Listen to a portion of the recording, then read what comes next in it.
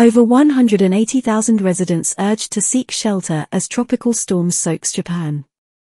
More than 180,000 residents in a western Japanese city were urged to seek shelter on Tuesday as a tropical storm hit, swelling rivers and triggering landslide warnings.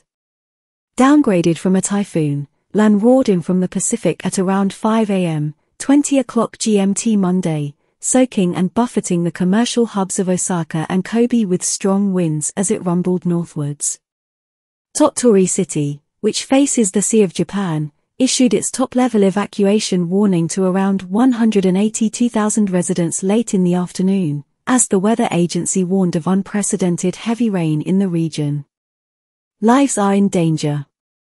The residents are in a situation where immediate personal security needs to be ensured, Satoshi Sugimoto from the Japan Meteorological Agency told reporters.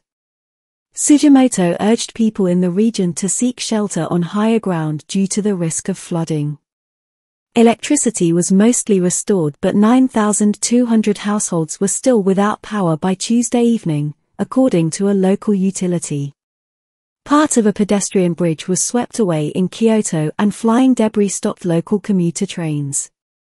Express bullet trains were suspended as planned along with hundreds of flights, including 240 Japan Airlines services and 313 of rival ANA, particularly those serving Osaka. Around 650 people were forced to stay overnight at Kansai Airport, located on an artificial island in Osaka Bay, after rail and road access was cut off by the storm, Kyodo News reported. The weather system was forecast to spend all of Tuesday sweeping over the region, before moving out to the Sea of Japan and up the coast past Vladivostok and the Russian Far East.